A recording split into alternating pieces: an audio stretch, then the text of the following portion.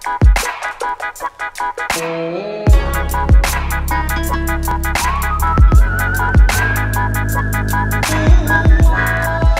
nerds, welcome back to episode 3 of how to use control points inside of the Nik collection.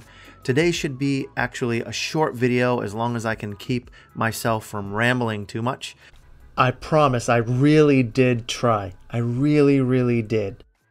The reason that it's going to be a short video is because a lot of the things that we did in the last video use the analog effects filter. A lot of those things are very similar, pretty much identical to what we can do in today's filter. Today we're going to open up Viveza and show you what we can do in there. But if you haven't watched the analog effects video, I'm going to put a link up there as well as in the description. You should go watch that video first and then come back and watch this video. That way I don't have to cover all of the exact same things that I covered there over here, and that'll shorten this video up. But Viveza is a really awesome. Aside from color effects, Viveza is probably my #2 favorite filter built into the entire Google collection. And the reason for this is that you can do a lot of the same adjustments inside of Lightroom that you can do using this Viveza Efex filter. But the difference is that you can do this here with way more control than you can inside of Lightroom. So to me, it's like the perfect complement to Lightroom. In other words, if you were to go into Lightroom and make a bunch of adjustments and then get stuck on some things or want to make some adjustments to some other stuff and you're not really sure how to do it, Viveza could be the ticket for you. So let's jump in and show you exactly what it is that I'm talking about. That way you can get a better understanding of what it is that I mean by perfect complement. So here, I've got an image up. What we're going to do is head on up to Photo, Edit In, and we're going to go to Viveza 2. And we're going to let this puppy open after we choose to open with any Lightroom adjustments. So everything that you do here, mostly everything that you do here is all about control points. This application is control point heavy. So it's the perfect tutorial as it relates to using control points. Before we touch a control point, you've got this panel over on the right-hand side. Now, in the past Nik filter videos, we've talked about how there was a left, a middle, and a right side to the application. And here, there's really only a middle and a right side. There is no left side. So when you're on the right-hand side, any of these adjustments that we see here are global adjustments, which means they're going to affect everything in the photograph. But to be quite honest with you, it's very rare that you're going to use this application this way because you've already done your global adjustments inside of Lightroom by chance. You're really only coming in here when you want to make changes that are specific in nature. So I'm not going to dive into doing global adjustments because that's not really what we're using this filter for. We're using it to be specific. So let's be specific. I like being specific. Let's be specific. All right, we've got some control points here, and they're right at the top of the page because they know that for the most part, that's what we're going to be doing. So to add a control point, we just click on the button, and then it's up to you to decide where on the picture do you want to drop the point. What is it that you're trying to change or affect? I'm going to start by messing around with this little colored bush in the bottom right-hand corner of the picture. And I'm just going to click there and drop the point, and you'll see that the point is now live on the photograph. And the adjustments that we have here are a lot different, or maybe not a lot different, but are definitely different than what we had in the analog effects. Here, what we have are some different adjustments. We've got the ability to adjust our brightness, contrast, saturation, structure. Structure is very similar to clarity inside of Lightroom. Kind of gives the appearance as though there's a little bit of sharpening being applied. We can also affect our shadows as well as warmth, which is like a temperature slider. And then where it gets a little different is we can we can change our red, green, and blue channels, as well as the hue of a color as well. So between warmth, red, green, blue, and hue, you really can do quite a bit as it relates to color in this filter. So as mentioned in analog effects, the power of this is being able to see the mask. So we're going to click this little checkbox here so that we can see what the mask is looking like. And again, as I move this around, we'll actually see exactly what's being affected. So the idea is to, whatever's white is what you're trying to change. So you want to restrict this mask down to as much black and as little white as you feel is necessary. So in this instance, I don't want the white spilling into the background. I'm trying to consolidate the white onto this little bush here. So if I maybe bring the size or the radius of this down by clicking on this little button here at the very top, I can restrict this down even more. Once I have my mask in place, I can play with whatever it is I want to play with. So here's a fun little tip for you. Once you've restricted the mask and you're ready to start making adjustments, you can do it two ways. You can either make the adjustments on the pin, or you can make the adjustments over on the right-hand side. Let me show you what I mean by that. If I go to the brightness slider and I click on it and I start to drag it up and down, you're going to notice that not only is the adjustment changing on the picture because I'm moving the slider back and forth, it's also moving the slider on the right-hand side here. So if you look closely as I move this back and forth on the right-hand side, you're going to notice that the number is changing. So it's really up to you. Do you want to do it on the pin or do you want to do it on the right-hand side? It's really a personal preference. There's no right or wrong answer there. But what you're going to do is just kind of narrow in these adjustments until you get what you want. So I'm going to just maybe add some contrast, add a little bit of saturation, and maybe add some structure to this. Maybe add a little warmth. All right, that looks pretty good.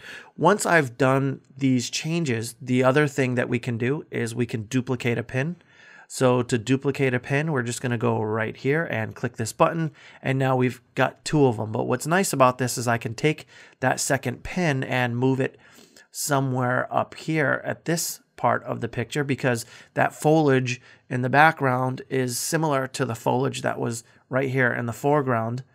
But I want to see this as a mask. So I'm going to turn the mask on and I'm going to move this around until I can kind of see what's being affected. And you can see, if I'm not careful, there's quite a bit of spillover. This adjustment is falling into the rocks, and I don't want that to happen. So I'm going to shrink this down so that it's of greater effect, maybe something like that. And then I'll turn the mask off. And that looks pretty good right there. Now, all the adjustments that I made on the first pin are here on the second pin. You can see those adjustments here, but because the pins are separated, I can go in and affect one without affecting the other. When you duplicate a pin, it just copies all of the settings from the first pin onto the second pin. It gives you a quick starting point, and then from there you can go in and tweak it. So for example, I think the brightness on here is a bit strong, so I'm just gonna back that brightness down a little bit. And then I'm going to duplicate this pin one more time, so that way I can move it up towards the foliage, maybe on this part of the picture. So if you look down here in my control points list, I now have 3 points for the 3 pins that I dropped on the picture, and they're all active. I know they're active because the checkbox on all 3 of these is active. So let's go ahead and make a new pin. This time I want to affect the water. So I'm going to grab add, go drop it on the water. Now I see in my list that there's a 4th point, and I'm going to turn the mask on so that way I can see what's being affected here. And I'm trying to restrict this, pretty much to as much of the water as possible. So something like that looks pretty good. You can see how these masks are huge. in the grand scheme of things. And so now that I know I have the water selected, I'm going to add some structure to this. I'm going to maybe bring the brightness down a little bit. Maybe even bring the saturation up a little bit. That's looking pretty good. Maybe even bring the shadows down. And I want to add a little bit more green to this water. So bluish green, so to speak. All right, something like that looks pretty good. Now, if you want to see what that adjustment was, just that adjustment by itself, if you want to see the before and after of that, you can just go over to your control points list and, you know, check that box for that point on and off, and you can see how that affected the water pretty dramatically. Let's add another control point, this time for the rocks. So we're going to go up to the top, grab a control point, drop it on the rocks, and we're going to look at it via a mask so we can see exactly what's being affected here. And actually, that did a pretty good job of just controlling or choosing the rocks, rather. That looks pretty good. And I'm just going to do a couple things here. Maybe pull the clarity up on it. And maybe even pull the saturation up on it just to try and get a little bit more color in those rocks. Not too much. Something like that. Again, if I want to see the before and after, I can just toggle this on and off and you see how nice that looks. Now, the last part is I want to affect the sky. So in something like this, you may have already made those adjustments to the sky inside of Lightroom via like a graduated filter or something like that. But we can do something similar here by using a control point, duplicating the points, and then creating a group. So let me show you what I mean by that. I'm going to grab one control point and drop it on the sky. And I'm going to turn the mask on so I can see what's being affected. That looks pretty good. Now, to duplicate, you can do this a couple ways. You can either click that duplicate button right here, but we've done that already. So here's a new trick. A new trick would be to hold your Option key down and drag this pin, and you'll see how it creates another pin. Again, if I hold Option or Alt on a PC and drag, you'll see that it's duplicating the pin. So I'm going to do this a few times until it goes all the way across. I'm just going to keep duplicating these. Something like that looks pretty good. And I'm going to just play with the radius on a couple of these just to make sure that I got that right. It's really not going to affect too much. All right, now I've got, I don't know, 10 pins up here, you know. I don't want to have to affect each of these individually. So the next best thing would be to click and drag across all of these pins, which allows me to select all of them at one time. And now we're going to group them into one pin. So I'm taking essentially all of these pins and making them one pin. And the advantage of that is it allows me, now that I have one pin, I can just make one adjustment to one pin versus having to make the same adjustment over all of these pins. It's a much more effective way of working. And it also keeps your control point list under control, because instead of having 15 control pins here, now I just have one group. So I can turn that group on and off, and that looks much, much better. So with that group there, I can go in and maybe increase the saturation a little bit, maybe bring the brightness down just a tad, and I can even add a little bit more blue to this, maybe even change the hue just a little. I can do anything that I want to it, basically. And it's going to affect the entire sky by making those changes just to that one group. So if we look at a quick preview, before and after, of all of the adjustments that we've made for the sky, the rocks, the water, and the foliage, we've got something really fun happening. Once we're done, we go ahead and hit save, let this come back into Lightroom, and from there you can finish making any other necessary adjustments that you may or may not have to do. So Viveza control points are really awesome. It's very similar to the analog effects. The adjustments are a little bit different than what you have there, but the power is just the same.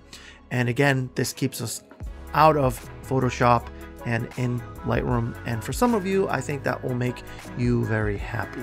So if you liked this video, go ahead and give it a thumbs up. If you haven't already, subscribe to our channel. We thank you so much for your support. As always, thanks for watching. My name is Adam. I'm out.